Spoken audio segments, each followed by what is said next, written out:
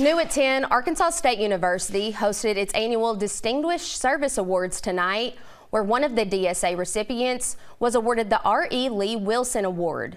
Wilson's great-great-grandson, Perry Wilson, awarded this year's award to Natan Gomez. With a cumulative grade point average of 4.0, Gomez has received numerous honors and awards. He was also on the chancellor's list for each of his 4 years at A-State.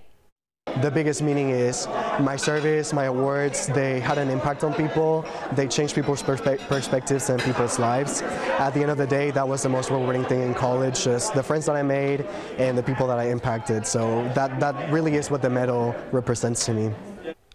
The Wilson Award is presented annually to Arkansas State University's outstanding graduating senior. The recipient is selected out of the Distinguished Service Award recipients on the basis of character, determination, involvement, and academic achievement.